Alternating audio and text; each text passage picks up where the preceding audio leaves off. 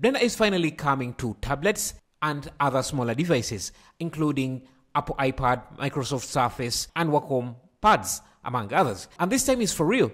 I remember there was a demo by Massimo showing off his Blender build using Blender on a Nokia N96 modeling a bottle. It was impressive, but this was a stripped down version of Blender without all the functionality. But yeah, it did work. It was actually Blender, but just with some limited features. But this time they're trying to port the entire Blender onto a small form device like a tablet, including all its functionality. Though they are not rolling it all at once, they are bringing in most of the most used functions, or that makes sense at least for now. And they're also changing the interface so that the UI is more usable on an iPad, because remember, you don't have a mouse or a keyboard, you're just using your fingers or a pen. And they released a post about it. I'll be leaving links in the description if you want to check it out. So if you have an iPad, this is your chance to take it out for a spin.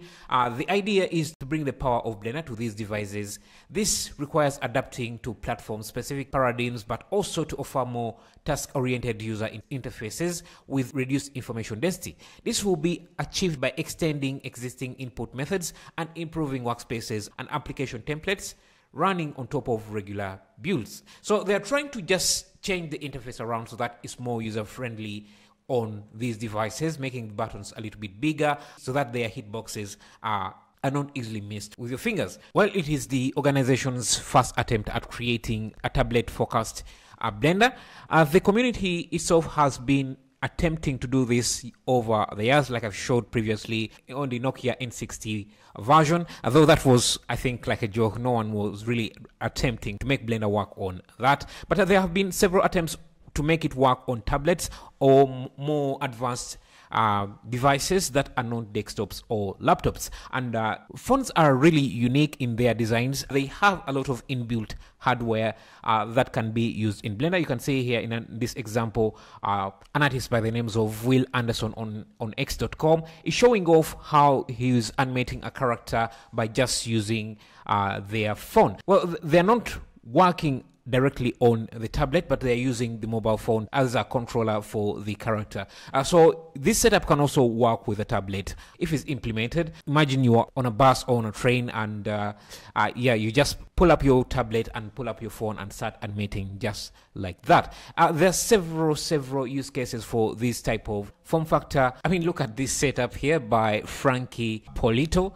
It's a Samsung tablet as a wireless monitor. Here is another example by Famcos, just animating a character using their phone. Again, there is still a desktop being used here. Maybe now he can just pick up the iPad and just animate it directly.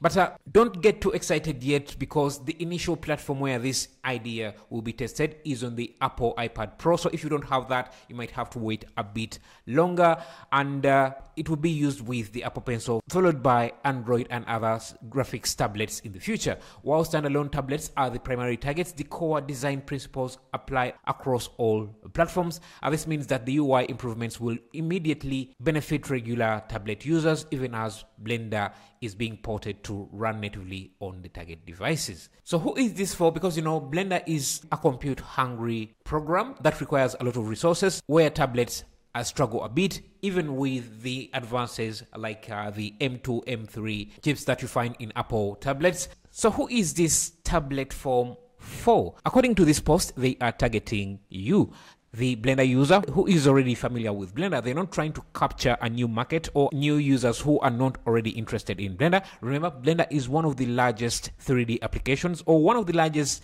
applications out there, with over 1 million downloads a month. I think they realized that a lot of things are easier on a tablet than on a desktop. For example, sculpting, retopo, set dressing, and other stuff. They are just trying to create a better user experience for the users who already use Blender, but this time they're giving them the option to try out Blender on a different device. Anyway, that's the latest in the community. I'll be trying to update you with new news that is coming out more often. So yeah, let me know what you think. See you in the next video.